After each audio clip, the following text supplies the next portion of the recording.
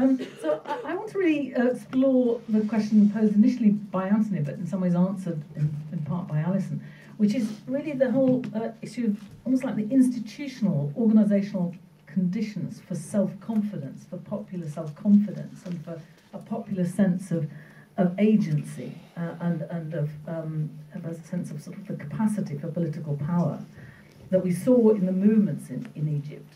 But then there's the question of what can sustain that there, but also here, what are the institutional forms that could create the basis for that? Because I think, people talk a lot about, and there's somebody I recognise from the previous seminar who talked about people being conned by, the media, or people being apathetic. But actually, I don't know about you. I mean, obviously there is some of that, but I feel that in a way the problem is not that people do know what's going on. I mean, okay, they don't know the full picture, but there is a real sense of, something is wrong, there is injustice, there is a pervasive anger. But it doesn't translate into powerful action all the time. I mean, it does burst out. But because of the sort of institutions that we're in, that sort of separate us and give us a sense of impotence, and it's impossible to do anything. And I think, that there have been moments, we've got to look at the moments in history of the UK, where there have been mass popular actions, and what's happened to them, why they haven't been sustained. And, thinking back historically to, for example, the general strike, and the sense in which historically in Britain there has been a sense of class, of class capacity, of class action, but of a rather subordinate kind. And I mean, I think one's always got to see it. There can be a very narrow notion of class as being about the conflict in the workplace, or there can be a very broad sense of class, which is really to do with the production, also the appropriation and the distribution of the surplus, of the wealth that in the end is appropriated by the few. And that's a sort of broad sense of almost the people. I mean, you see it in Shelley, we are many, they are few. And that's a kind of tradition that's there in our culture. But I think if we're thinking institutionally, I think we've got to look at the Labour Party, which I think is now in a sort of deep, deep crisis. So this is an opportunity for us. But we've got to sort of see what's happened and what the legacy of the institutions of the Labour Party have been. Because it's not just about the leadership, it's about the institutions that have had deep consequences for our daily lives. And key, I think, in explaining this subordinate notion of class, this narrow notion of class, as distinct from the sort of Shelleyan notion of class, is the way in which the Labour Party was created, and its very beginnings, on the basis of a division between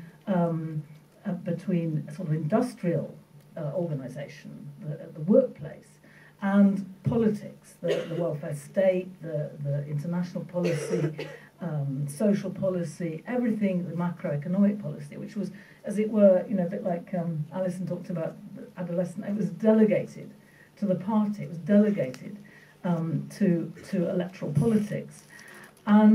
And then the Labour Party itself, its organisational form, which was in a sense at times, it was kind of enormous. I mean, looking at sort of experiences and stories about the sort of 45 and so on, when the Labour Party at a local level was, almost, every sort of socially responsible person, felt, I mean, obviously there were also the Liberals who were pretty small by then, but, was in some ways related or contributed to the Labour Party. It was briefly a real mass party, but it was a mass party that, in a sense, was almost like a political form of kettling. I mean, it was kind of, people were enclosed. The institutions of the Labour Party had an appearance of democracy, all the resolutions, etc., but a reality of ultimate decision lying in the hands of the parliamentary and trade union elite. I mean, look at, the absolute sort of, crisis that was caused, and in the end, in a way, split in the Labour Party,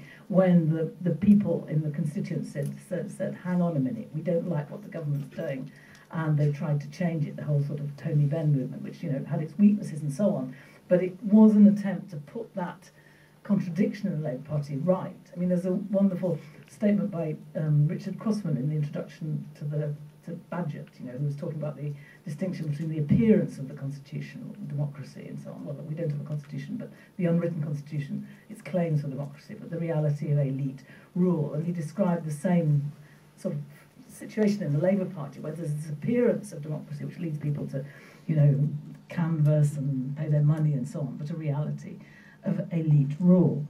And the result of that is that so many of the institutions of the rest of civil society, the trade unions, the Women's Institute, the religious institutions, were kind of in their own sphere. So trade unions were really, to stick to industrial policy. Women's institutes on social policy, religious affairs.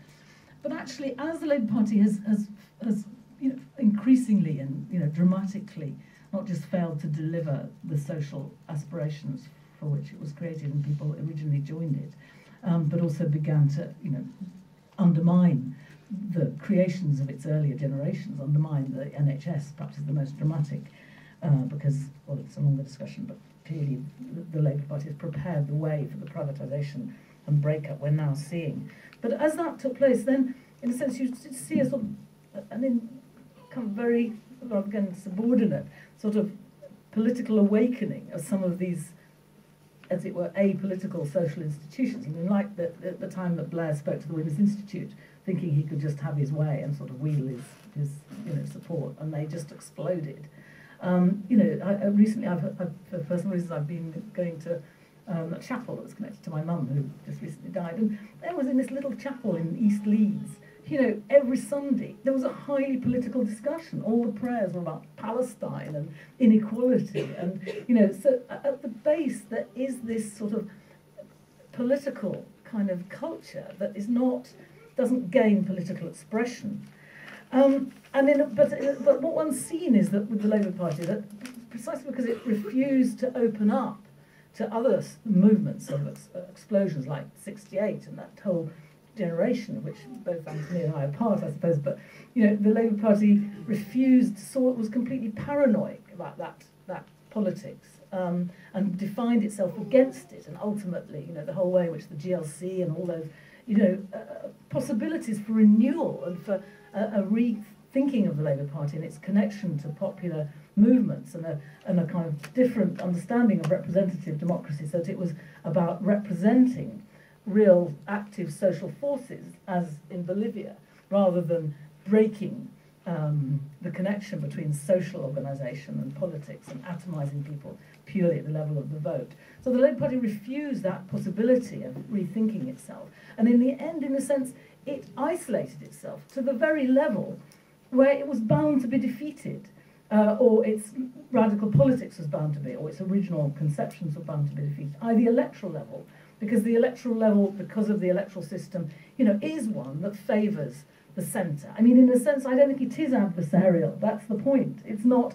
It's a consensus. There's a sort of play of adversarialism, but we know what the parliamentary adversarialism is completely lacking in real sort of debate. So I've got to just about begin to wind up.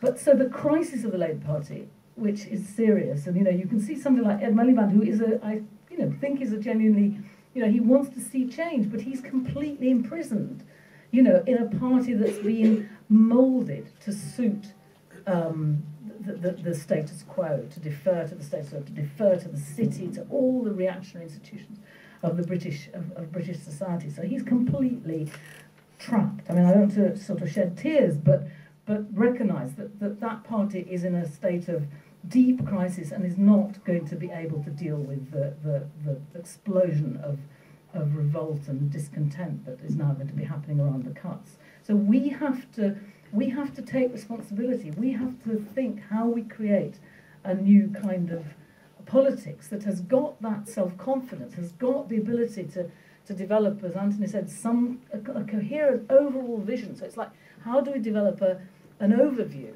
as it were, from beneath, an underview, a sort of totalising underview. And this is where I think that we can learn from the kind of horizontal interconnecting politics that the new technology has made possible. But as a bit of an oldie and a sort of old feminist thing, I do want to insist that network politics the culture of it preceded the internet. That the culture of horizontal interconnecting, of not always going through representative politics or through leaders or seeing leaders in this sort of over and above kind of way. That began partly with the student movement in the 68 on feminism and so on. I don't want to go on about that, but just to know there is a deep culture that's open to that kind of politics. And finally, because I must begin to end,